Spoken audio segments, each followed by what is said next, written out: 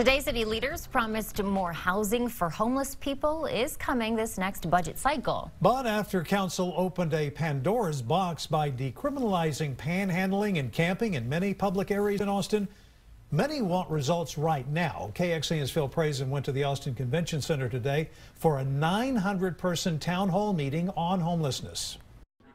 Calvin Wade sleeps on Austin streets. Wednesday, he saw signs and walked into the Downtown Austin Alliance's town hall with city council members on homelessness. Getting off the bus, getting off the plane, gotta have somewhere to go. Calvin tells me he's originally from Dallas and was just passing through Austin when his friend got arrested.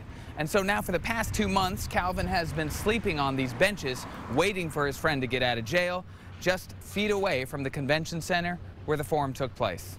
Why not go sleep by the arch, people tell him. That's not the place that the person wanted to go, because you can't even really get in. Wade says when there's no room inside, it's simply too dangerous outside. All I see is drug activity in front of it. I just say that. That's all I see. There currently is not enough temporary or permanent housing available for the more than 2,000 homeless.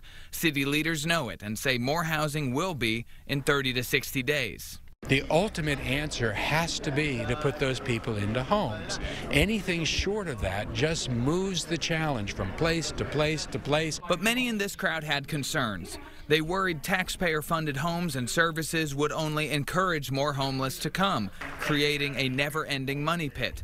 According to the Ending Community Homelessness Coalition, 37% of people on the streets become homeless outside of Austin, then moved here. We don't know if they came specifically for the services or not, but at this point, council will continue to move forward with more city resources. Phil Prazen, KXAN News. Right now, there are more than 630 beds for homeless people across several shelters in Austin, and more than 300 additional beds are coming.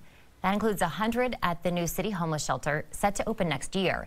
City council members approved $8.6 million for that new center on Ben White Boulevard in South Austin in June.